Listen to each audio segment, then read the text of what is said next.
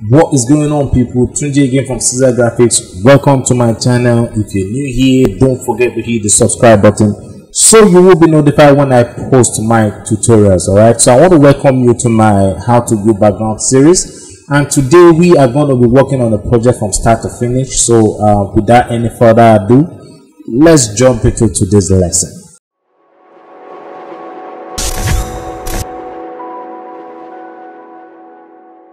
This is the project brief. So the description says we are starting a new series called Busy Street. This is for market people, mostly people with shops in the busy area. The idea is to teach how they can grow their business regardless of their environment. So then the target audience are market people, both young and old. The project type, designed for a TV show. We want a design we can use on Instagram. So for the color, it says use any color. Then the design brief, these are the information that we are going to be putting on the project. So let's start. So we're starting it with a new document. So I'm going to click on file and select new. And for this project, we are going to use something around 800 by 800. Since this is going to be on Instagram, so resolution should be 120, and I'll call this piece. Alright, you can give your project any name you feel like. Okay, so we are going to bring in our background for this project. Okay, so I'm going to drag this and drop like so. Okay, so as you can see,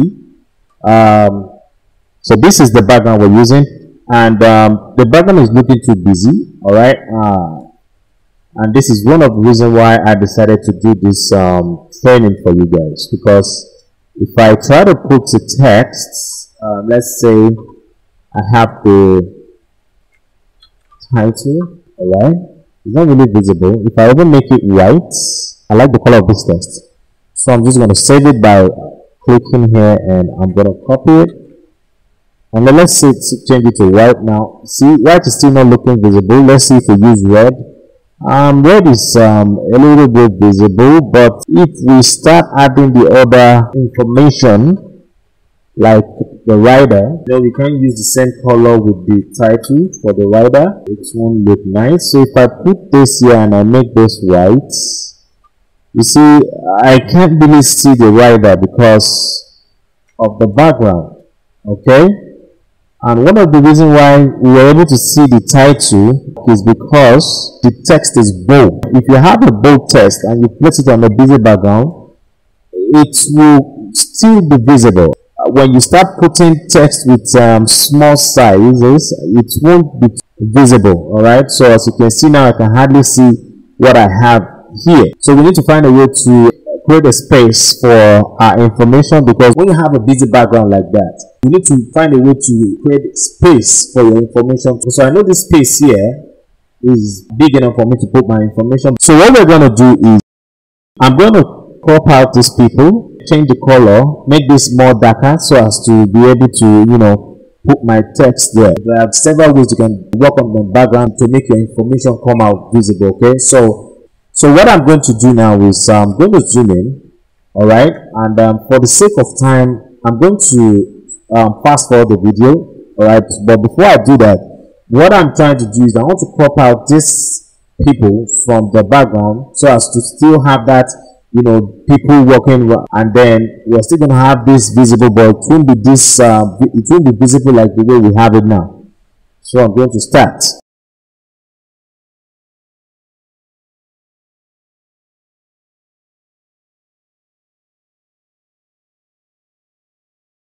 I'm done copying the part I want to make visible on the background. I'm going to hit Ctrl Enter to create a macro selection of that crop part, and I'm going to select the curve adjustment.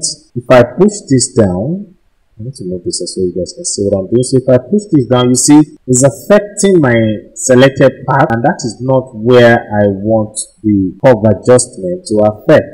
On the vector max box here, I'm just going to hit Ctrl I for window users and Command I for Mac users. I've inverted the selected parts now to where I want to put my information. So if I go back to the curve I just made now,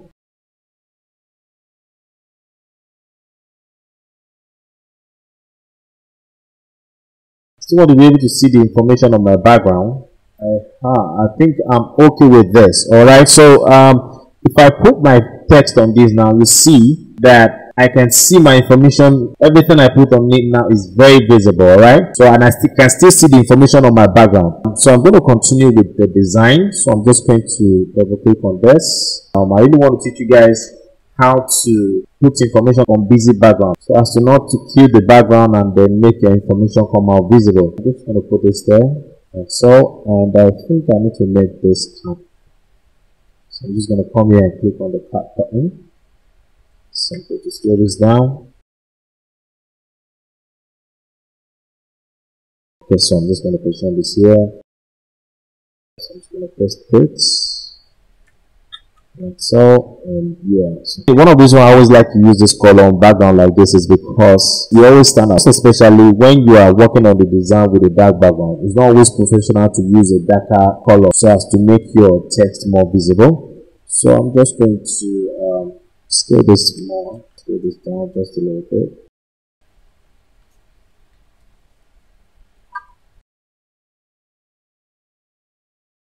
So the font I'm using here is called the Vertical Mirror. It's a very popular font and easily get it online, so just search for it.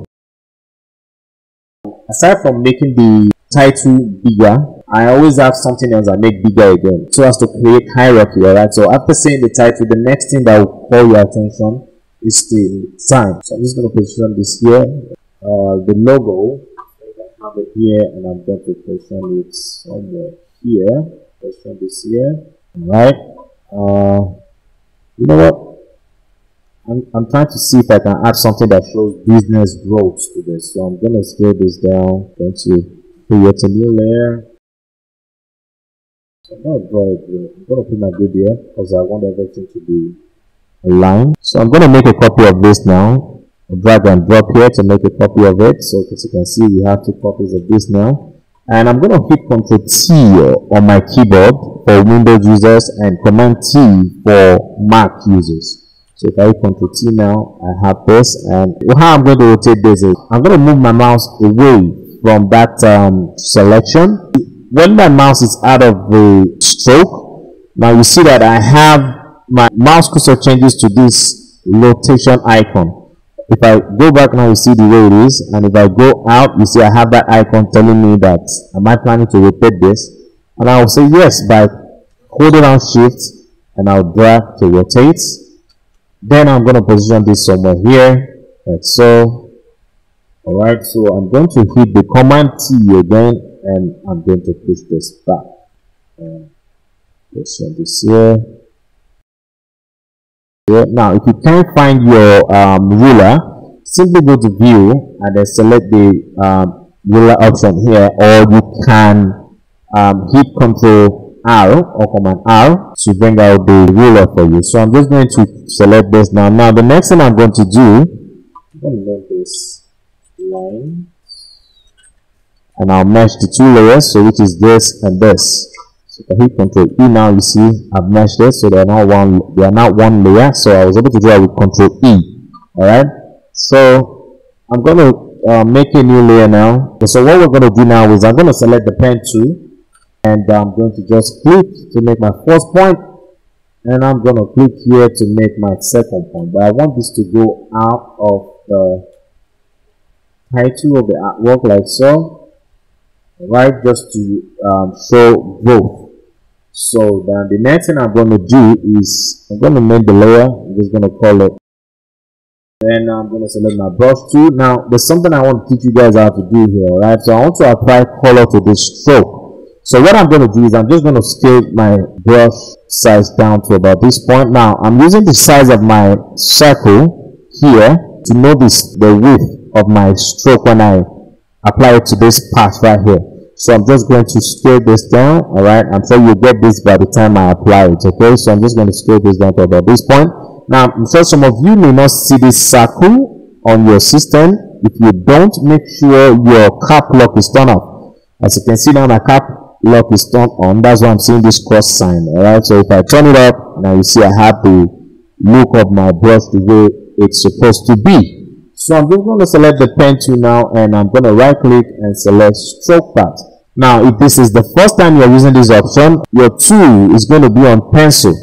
So change this back to brush and then hit OK. Now the reason why we were able to have that white stroke on that part is because my foreground color is set to white. So don't forget to do that. Make sure this is set to white, and I'll hit enter to take out the part that I drew. And the next thing I'm going to do now is I'm going to create a new layer, and I'm just going to use my brush tool myself this time to draw the mount of my arrow like so. And I'm just going to draw this here like so. Excuse me. So now this is nice. Alright, so I noticed that the arrow is overlapping on my text, so which I don't want. So what I'm going to do is I'm going to trim the text from the arrow. So we need to, I'm going to call this growth because I'm going to match the layer. So let's match the layer. I'm going to shift select the two layers and hit Ctrl E on my keyboard to match the layers. So I'm going to hold on Ctrl and click on the title to create a marquee selection around it, and I'll go to select, modify, and then select expand.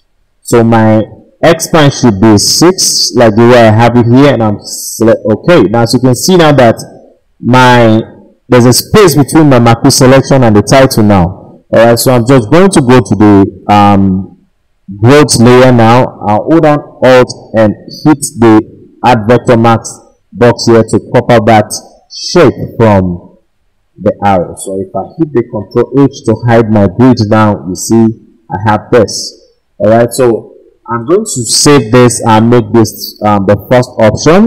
I'm going to put everything in a group.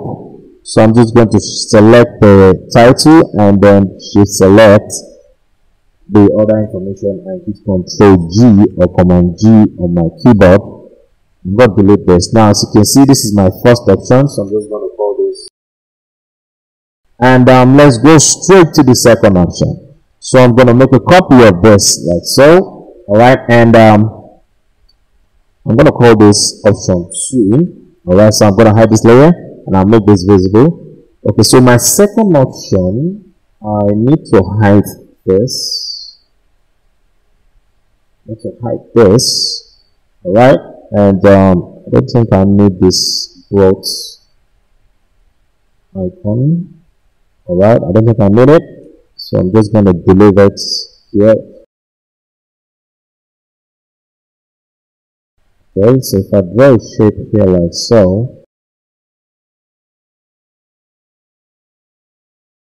Alright, and I'm going to make this bold also.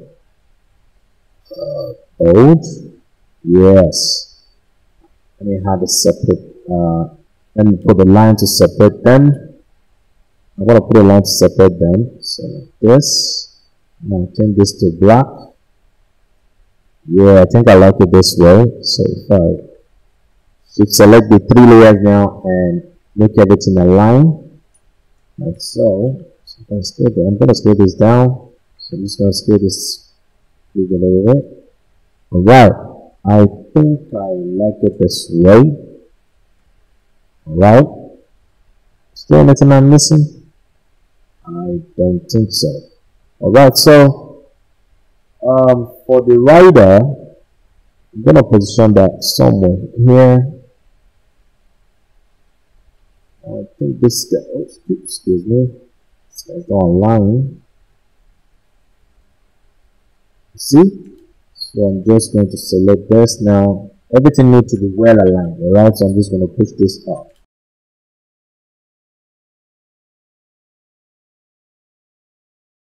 I need to close the space between this. Just a little bit. Alright. Okay, so this is nice. Alright, so this is going to be our second option. So the third option, let's just see what the third option is going to look like. So I'm just going to let's say hide this one. and I'll call this third option. Okay, now for this one, I think I can push this down to about here. Alright, so for the third option, so what I want to do is I want this this selected area to overlap on the title, so I'm just going to scale this big with Ctrl T for the transform adjustments. I'm going to position this here. Now, instead of us copying the background again, so what we're going to do is to just click and drag with Alt selected, and I'll release my hand from my mouse to duplicate that vector mask. And for this one, I'm just going to put this somewhere here and make this white. Alright, so since this is not in any shape anymore, so what we need to do is to scale this a little bit bigger.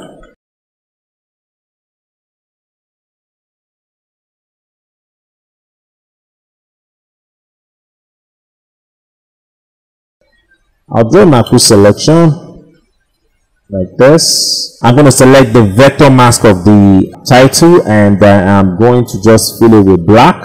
Alright, so I already have black as my background, and I'll add black to the vector mask to take out that part from the letter T. And I have this.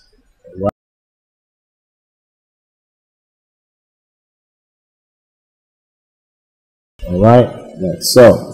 So if I hit Ctrl H now you see that everything is looking balanced. Okay, so guys, this is where we're going to stop, and I hope you enjoyed today's tutorial. If you have not subscribed, don't forget to hit the subscribe button so as to be notified when I post my tutorials. Watch out for my next how to use background series next week. Thank you guys for your time. Peace.